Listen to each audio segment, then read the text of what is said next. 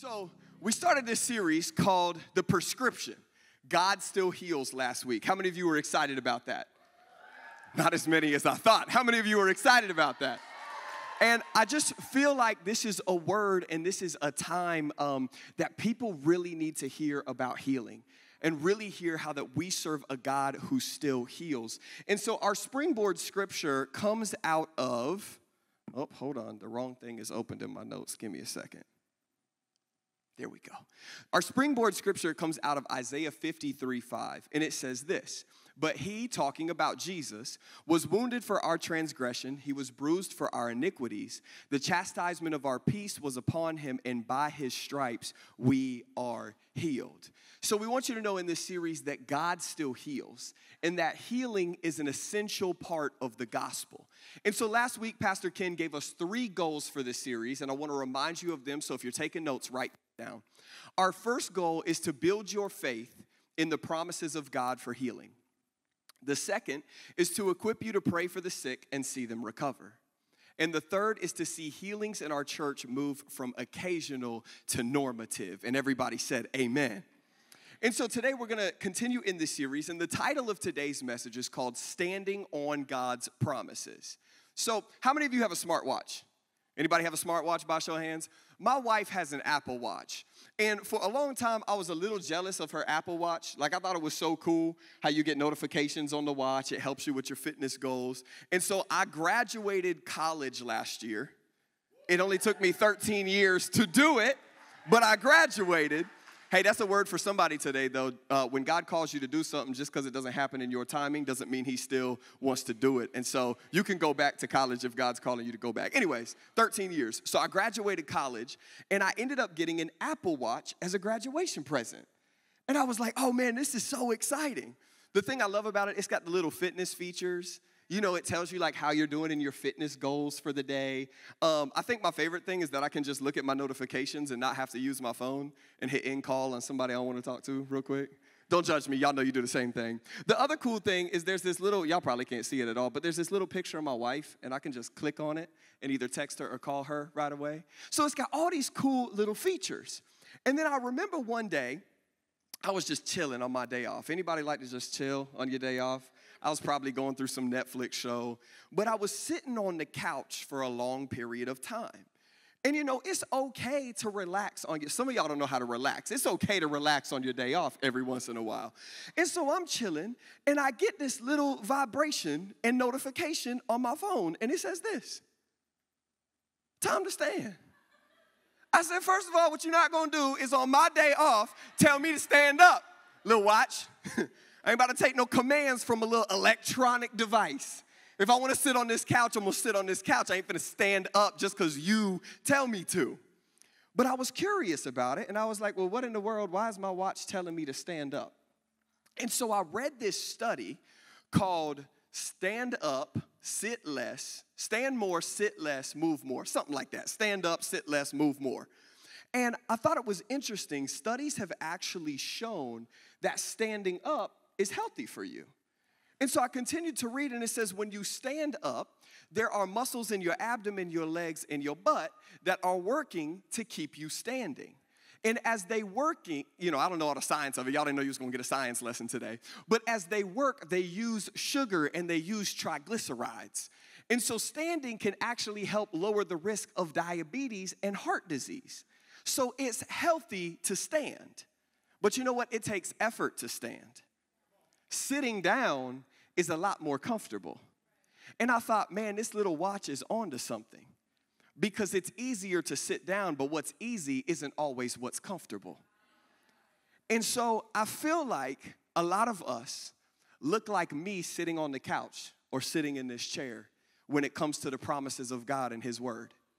We're just sitting back, waiting for him to work his word, waiting for him to do what his word says, when really we're supposed to be standing on God's promises and believing for them.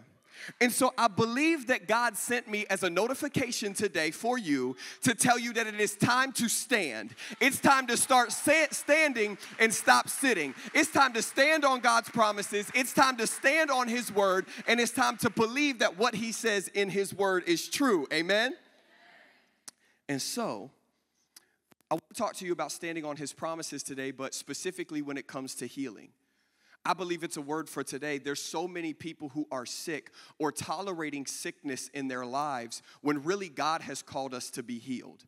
And so before I can teach you how to stand today, how to stand on God's promises, there's some things I want you to know about healing. And so if you're taking notes, get ready. Here we go. The first thing is that God wants us healed.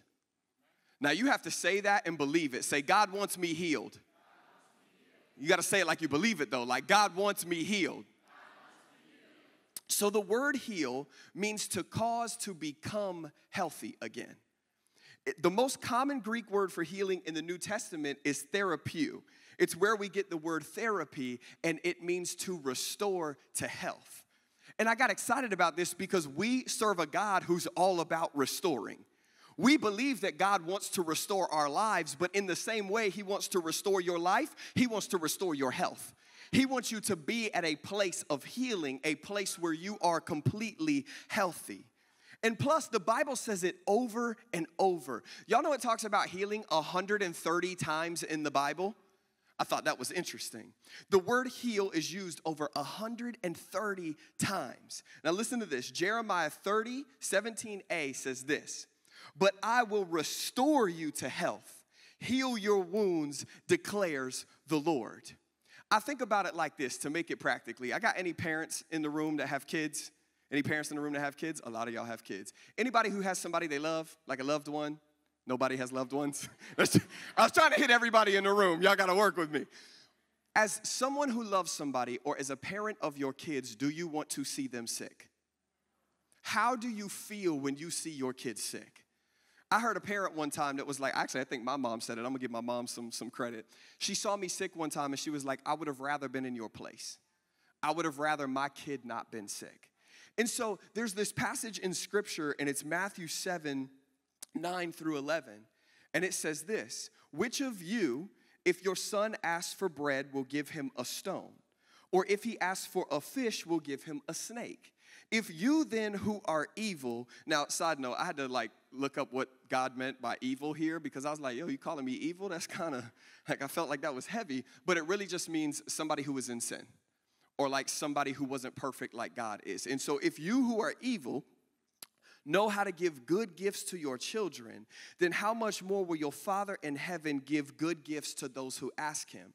And so if you as a parent or a loved one wouldn't want your kids or your loved one sick, and God loves us so much more than we can ever even imagine, he loves us so much more than we could love somebody else, why would God want his children sick? In that same way, God doesn't want to see you sick. He wants to see you healed and restored and recovered. He wants you to be in good health, and he wants you to have good things. It's okay if some of you aren't there today. We're going to get you there today. Number two, if you're taking notes, I need you to know that sickness does not come from God. Sickness does not come from God. When God created the earth and everything in it, he called it very good. Would you consider sickness very good? Man, you guys are participating so well today. I love it. Online, if you don't consider sickness good, put it in the chat. Just say no. And so Genesis 1, right? God made Adam and Eve in his image. He made Adam and Eve in his likeness. Now, God was perfect and knew no sin. So when he made Adam and Eve in his image, they were perfect and knew no sin. And you're like, how do we know that? Well, in Revelation, it says that God is perfect. Listen to this, Revelation 21:4. It says that he will wipe every tear from their eyes. There will be no more death or mourning or crying or pain, for the old order of things has passed away. So if there's no sickness in heaven and God is perfect and he created Adam and Eve in his image, they didn't know sickness either. It's going to take a while for us to get warmed up today. Are y'all here today? Okay. And so when Adam and Eve sinned, that's when sickness entered the world and death entered the world. Listen to this. It says this in Romans 5:12. Therefore, just as sin entered the world through one man and death through sin, and in this way death came to all people. And so Adam's sin brought sickness or death, physical and spiritual. Plus, we know that sickness isn't from God because listen to this scripture. Acts 10:38. It says how God anointed Jesus of Nazareth with the Holy Spirit and with power, and he went about doing good and healing all who were oppressed by the devil, for God was with him. I know sometimes in our world today, I feel like people blame the devil too much. I've said this before, we give the devil too much power. But when it comes to sickness, you can blame the devil. Sickness comes from him. And so when you get sick, it's like, devil. No, sir. Y'all know the song, not today, Satan. This is a time where you can blame him for it and stand up to him against sickness. Sickness does not come from God. You got to get that straight today. When you get sick, it's not because God's trying to teach you something. Now, maybe he could teach you something through it. He could show up faithful through it, but God didn't put it on you. It's an attack from the devil. But the good news is, when Jesus died on the cross, he atoned for all of our sins. He atoned for death and he atoned for sickness. Atone means to make amends. He bought back what was broken. He came and restored what was broken. He came and cleaned it up. How do you know that? I'm so glad you asked. It's in the word. Man, y'all got to get in your word, I'm telling you. Romans 5:17, for if, listen, by the trespass of one man, talking about Adam, death reigned through that one man. Then how much more will those who receive God's abundant provision of grace and of the gift of righteousness reign in life through one man, Jesus Christ? So through one man, sin and death entered the world. Through another man, sin and death was taken out of the world. And the thing I love about God is God doesn't operate in partials. God operates in wholeness. Our scripture, Isaiah 53:5, there's another translation that says, by his wounds we are made whole. Y'all know when God does something, he does it all the way. He doesn't leave parts missing. And so when Jesus came, he took our sickness, he took death, and he took our sin. I think about it like this. Let me give you a practical example. Does anybody have anybody in your household who is like really picky about cleaning? Did you have a parent who was picky about cleaning? Gentlemen, have y'all ever tried to clean the kitchen for your wife? So listen, I was cleaning the kitchen one time, and, I wiped down the counters. I cleaned the dishes. I thought it was pretty good, but Brittany found one spot that I didn't see, and she was like, you didn't wipe the counters down. I'm like, yes, I did. I wiped the counters down, and she was like, if there's one spot, it isn't completely clean. And I thought, if Jesus came to cleanse us, and we believe that he took sin, and we believe that he took death, why would he leave sickness? If he left one spot, it wouldn't be completely clean. And so you have to believe that when Jesus came and took death and took sickness, or took death and sin, he took sickness with it. I read this quote on this, and I thought this was so good. Y'all got to write this down, share it, use it. It's powerful. It says that if sickness is a result of sin, and Jesus took care of sin, then he took care of all of the results of sin too. And so God's will is not for people to be sick. I know I'm repeating myself today, but I'm trying to stir up faith in you that God does not want you to be sick. God wants you healed and whole and walking in strength. Amen? So the third thing I want you to know about healing is that it was a major part of Jesus' ministry. It was a huge part of Jesus' ministry. And listen to this. Jesus came to do the will of the Father, right? It says this in John 6:38. For I have come down from heaven not to do my own will, but the will of him who sent me. So this means, get this, this is important today. Jesus was a divine revelation of God's will on the earth for all people and for all time. And so Jesus says that I don't speak unless I hear the Father speak, and I don't move unless the Father moves.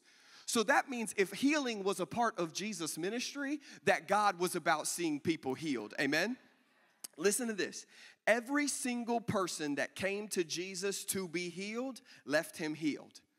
Now, I'm going to fly through these, so I don't expect you to keep up, but just if you can, try to write down the scripture references, because I want you to hear that everyone who came to Jesus left him healed. Are you ready? Are you ready?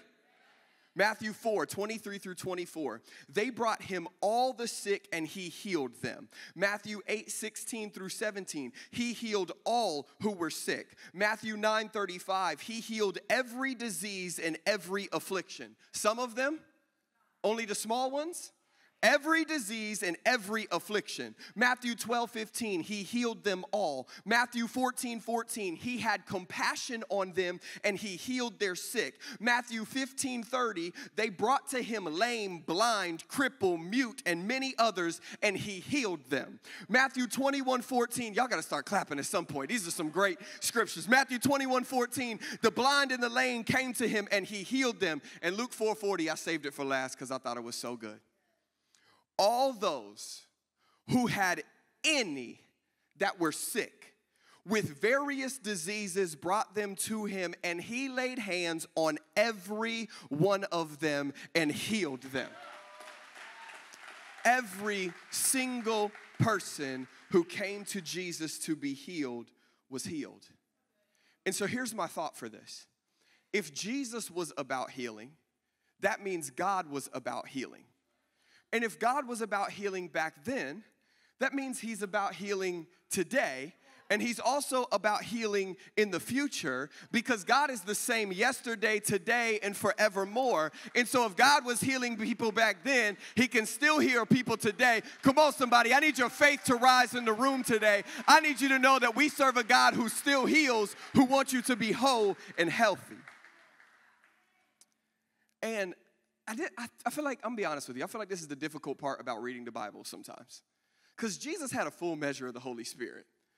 And I'm like, yeah, but that was Jesus. And I hear other people say, yeah, but that was Jesus. Jesus healed them all. And I was like, yeah, but then he turns around and he tells the disciples to do the same thing.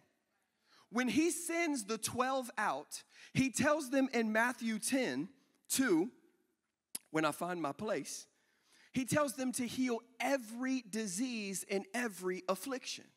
What did I just tell you that Jesus did?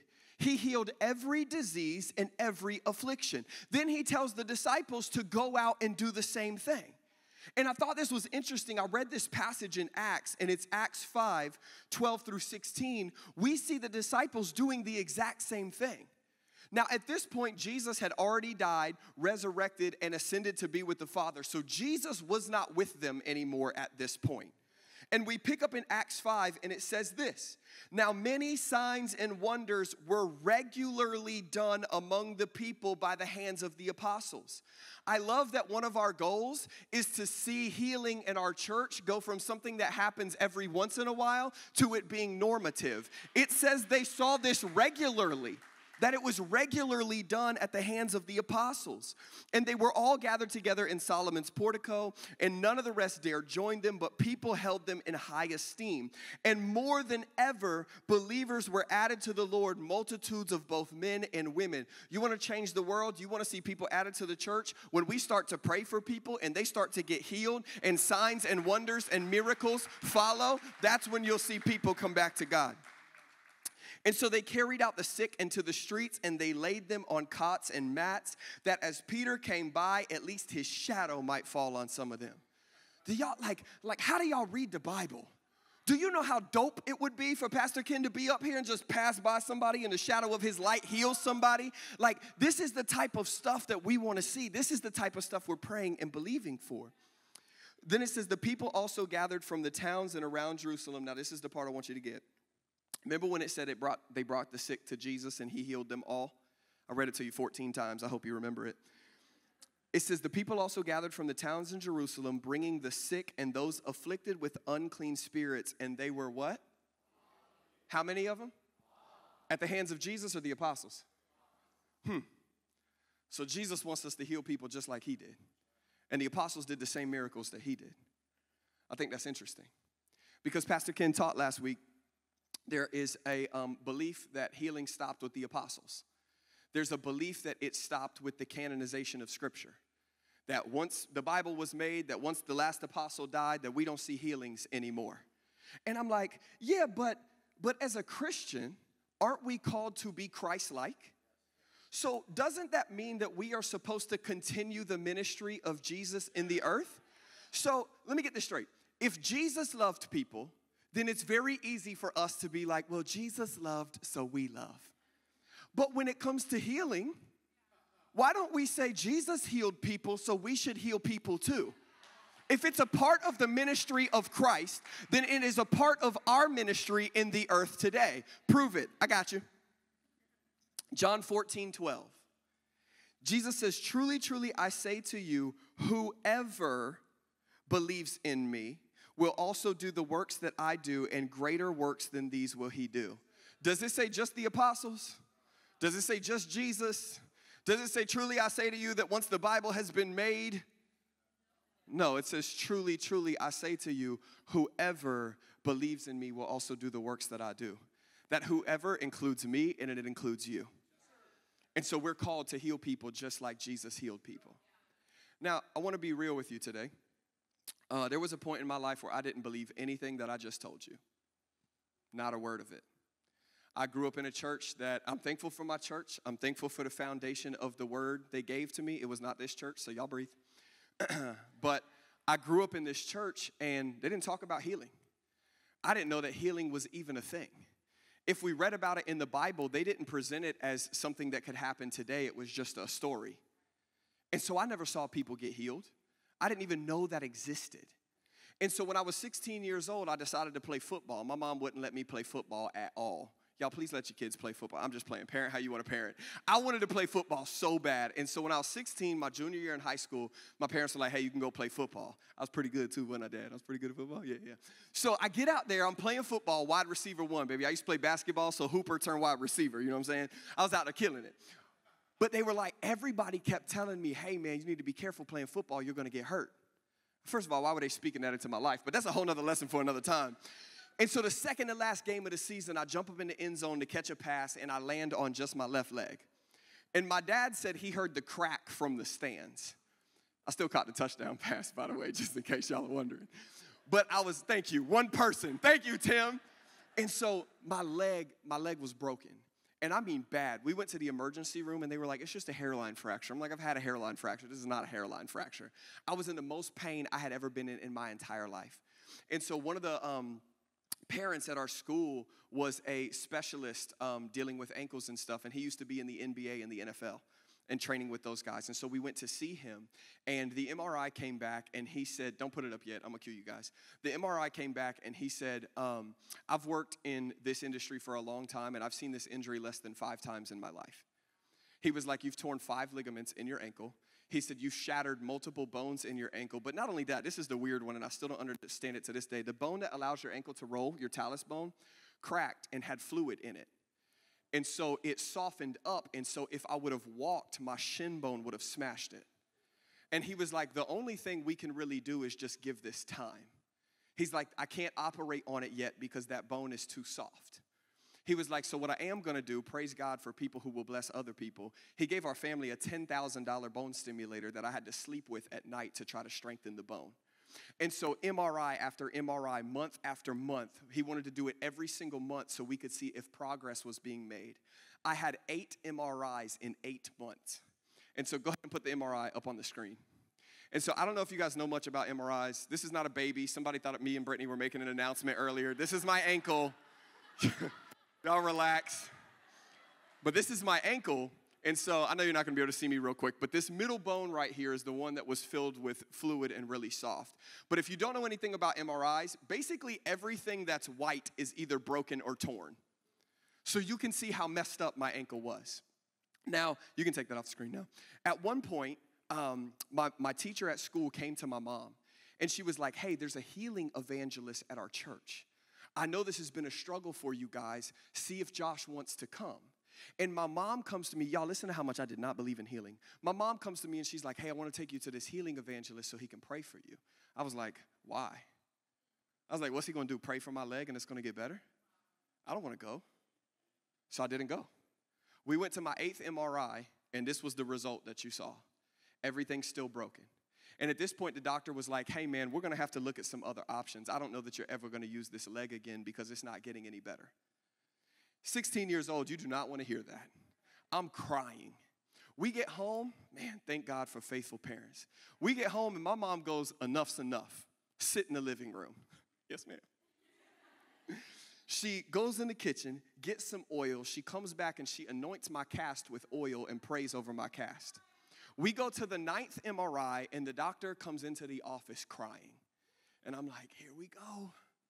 You about to tell me I can't walk? You about to tell me, like, I don't know, nothing's getting better? He's like, man, I checked. I double-checked. I made sure we didn't swap it with anybody else's. I don't know how to tell you this. All the ligaments have grown back together. All of the bones are healed. The bone that was filled with fluid no longer has fluid in it. It's completely solid. Your bone structure looks stronger than it was before you broke it.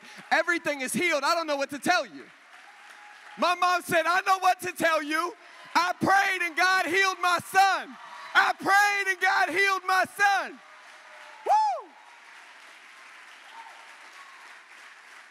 Woo! Praise God, we serve a God who still heals. Now, I would love to tell you that the muscles were all grown back too. But he cut my cast open and my calf was like. So the process wasn't over. I had to go to physical therapy, and I had to work on some strength training, and they had to teach me how to stand again. And so for the time we have left, if you will allow me, I'd like to be your physical therapist today and teach you how to stand on the word of God concerning healing. And so the first thing is this: it takes faith. It takes faith. Listen to this. 12 out of the 19 people in Jesus' ministry were healed by their own faith. Jesus said, your faith has made you whole. Now, I know this, faith is not the only way to be healed. Because I know there have been people who you were praying, maybe for a loved one, you were believing for healing and you didn't see it. That doesn't mean that you didn't have faith. That doesn't mean you didn't have enough faith. But what I want you to know is that faith is a major component of seeing people healed. And so you say, well, how do we have faith? I'm glad you asked. Faith is where the will of God is known. Faith comes where the will of God is known. So you have to know what God's word says about healing in order to have faith for it. Let me tell you this. When I was coming back from my injury, one of the hardest things, and anybody who has had a leg injury, been in the sports industry, who knows where I was going with that.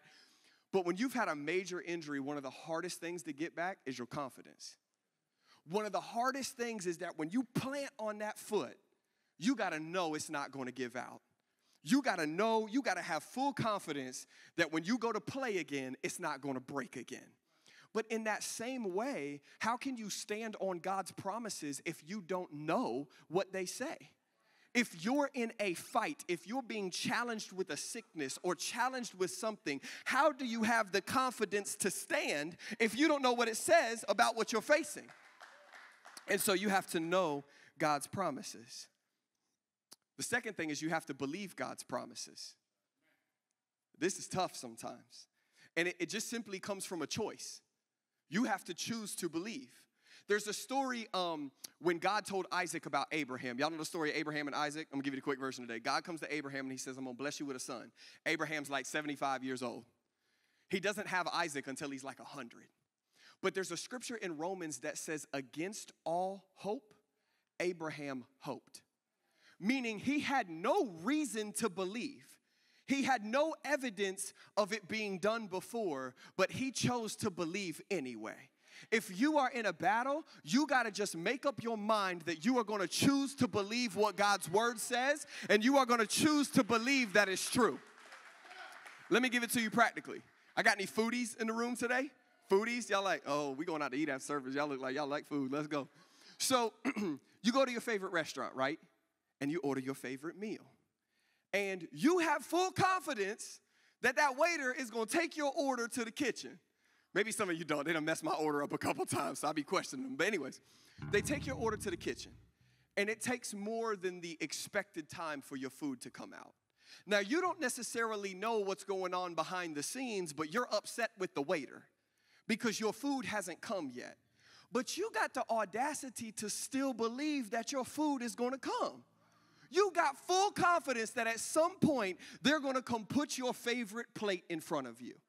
But what we do with God is we say a prayer, we give him our order, if you will, and it doesn't come in the time we want it to, not knowing what's going on behind the scenes, but instead of having full confidence, we look at God and go, oh, that doesn't work. We got more confidence that our plate will come than that God will answer a prayer in our lives. You got to choose to believe that God is going to do what he says in his word. But I will give you this. Abraham didn't waver through unbelief. But there was a story in the Bible where this man comes to Jesus, and he says, if you can heal my son. And Jesus says, if you'll just believe. And he says, Lord, help my unbelief. And so I want you to know, if this is a struggle area for you, all you have to do is go to God in prayer and say, God, help my unbelief. Help me to believe for healing. Help me believe your word. Help me to believe in you and believe that it's true.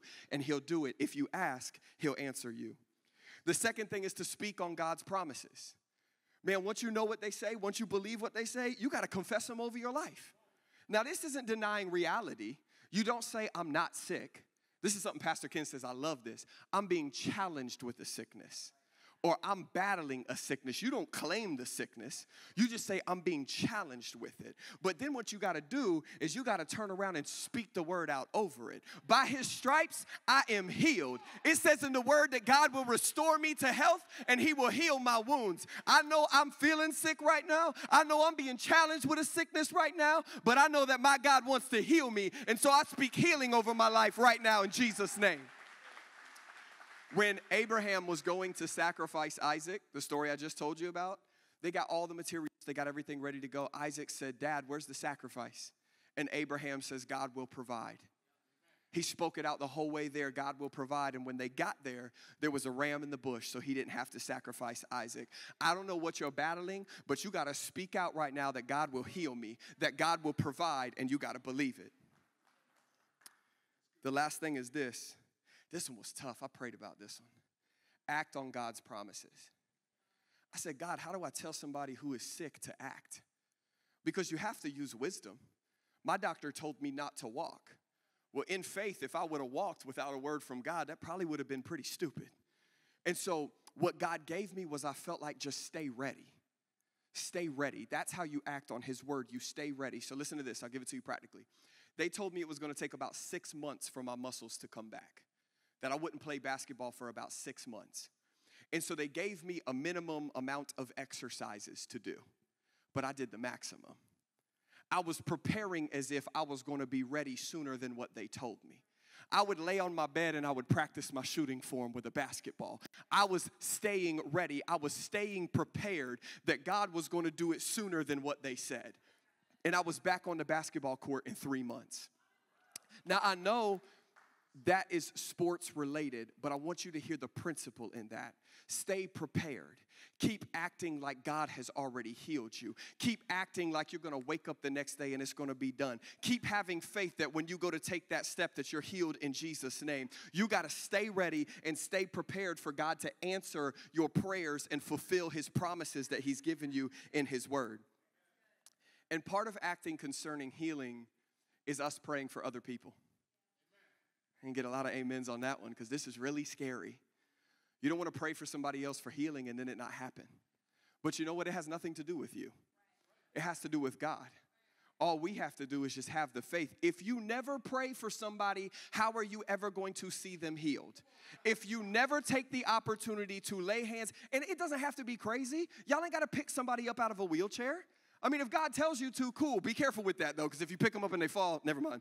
But I'm talking about something simple.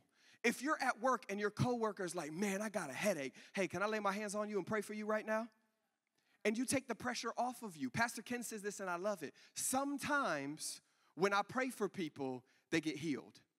Sometimes when I pray for people, the prayer comes true. It's really quiet in here. You got to step out in faith and just pray with people if you want to see people healed. And the last thing I want to talk to you about before we close today is this. I want to tell you why we can stand on the promises of God. I told you how to stand, but now you need to know why we can stand. And the first is this. God keeps his word. And you got to believe that. Numbers 23:19 says this. God is not a man that he should lie, nor the son of man that he should change his mind. God doesn't change. Has he said it and will he not do it? Or has he spoken it and will he not fulfill it? It is literally a part of God's character to do what he says he is going to do. And so you have to believe that if he says it, he'll do it. And the second thing is this. It says God is faithful. Should have been a lot of amens right there. God is faithful. He says it 36 times in the Bible. Hebrews 10:23 says, let us hold fast to the confession of our hope without wavering. For he who promised is faithful. 1 Thessalonians 5:24 says, he who calls you is faithful, and he will surely do it. Because we know that God is faithful, and because we believe that God keeps his word, we can stand on his promises. We can stand on his promises concerning healing, and we can believe that we serve a God who still heals. Say it with me, God still heals. God still heals. Come on, one more time. So you got to say it with confidence, like you believe it. God still heals. Amen. Amen. I feel like God put something on my heart today before we leave. So if everybody would just bow your heads and close your eyes for a moment. If anybody is in here today and you are in need of a physical healing, emotional healing, mental healing, I want you to just stand up where you're at right now. Just stand up in your seat. If you need prayer for healing, I want you to just stand up in your seat. If you're watching online, wherever you're at, if you can stand up wherever you're at online. And I want you to do this today. Whatever part of your body that you need healing for, whether it's your mind, an arm, a knee, I don't know, you know where you need healing. I just want you to place your hand on that part of your body. Whatever you need healing for, place your hand on that part of your body. If you're watching online, place your hand. And people who are sitting, if you got somebody around you, just stretch your hands towards them. Lay your hands on them. We're just going to believe for God to show up today. He's already here. But when we're in his presence, miracles happen. And so, God, we just come to you in prayer today. We call on you, Jehovah Rapha, the God who heals. I pray for every single person who's in here, God, that you would just increase their faith concerning healing, God. But right now, in Jesus' name, any sickness that's in their body, we command it to go right now in the name of Jesus. We thank you that your word says, by your stripes, we are healed. And so I speak healing into their body right now. I speak wholeness into their body right now. God, I pray that you would just show up in such a mighty way. They know it's from you. And right now, in Jesus' name, they are healed. And everybody said, amen. Hey, if you just got prayed for, if you notice a difference already, can you just raise your hand? If you got healed from something, come on, hands going up all over the room. Come on, y'all, can we just give God praise? What I told you today is not a fairy tale. It's not something that used to happen in the Bible. God still heals today. Let's just give him praise. Come on, you can do better than that. Lift up the name of God in this place today. Hallelujah! Come on.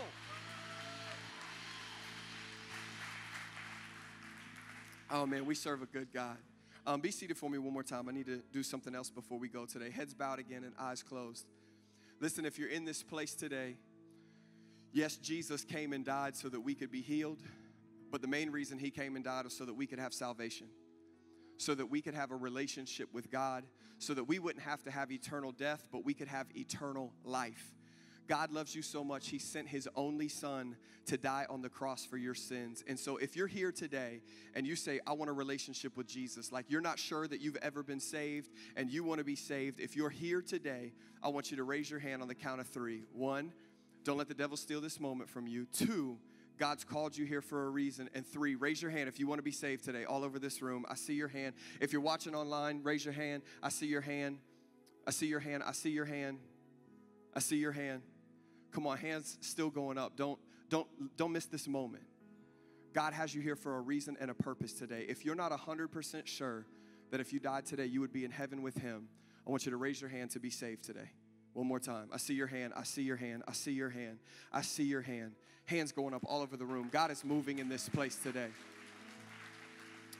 And so the Bible says that if you confess with your mouth and believe in your heart, that you will be saved. And so I just want to say a simple prayer with you. Everybody, let's pray together because nobody prays alone. Say this with me. Say, Dear Lord Jesus, come into my heart today.